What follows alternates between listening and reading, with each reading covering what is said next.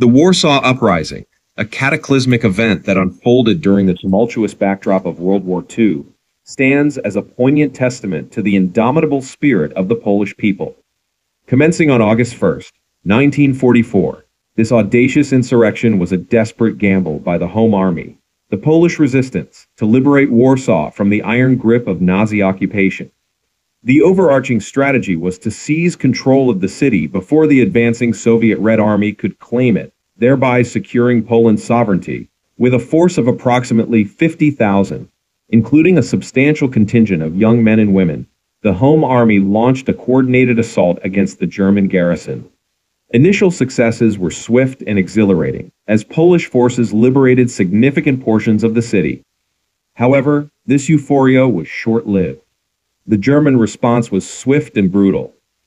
Reinforced by fresh troops and equipped with superior weaponry, the Nazis transformed Warsaw into a hellish cauldron of urban warfare. The ensuing battle was a grim testament to human endurance, as the city became a graveyard of shattered dreams and broken lives. The uprising's tragic arc was inextricably linked to the complex geopolitical machinations of the era. The Western Allies, while expressing sympathy for the Polish cause, were constrained by geographical and logistical challenges. Their ability to provide meaningful support was severely hampered by the vast distances involved and the hostile territory that lay between them and Warsaw. The Soviet Union, positioned across the Vistula River, presented an even more enigmatic role. While the Red Army's presence offered a glimmer of hope for the beleaguered Poles, the Soviets' actions, or rather inactions, remain a subject of intense historical debate. Their decision to withhold critical aid, coupled with their apparent indifference to the plight of Warsaw, has fueled accusations of betrayal and complicity. The uprising's ultimate failure was a product of multiple intersecting factors.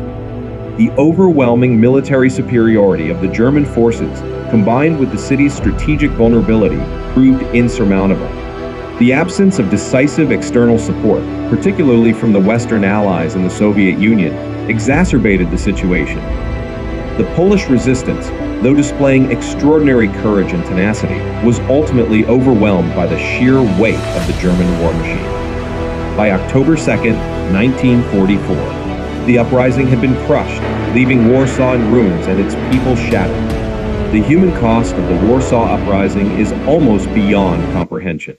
The city, once a vibrant cultural and economic hub, was reduced to a smoldering wasteland. Hundreds of thousands of civilians perished in the crossfire or were systematically executed by the Nazis.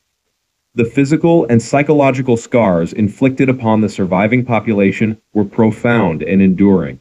The uprising serves as a stark reminder of the horrors of war and the devastating impact of armed conflict on civilian populations.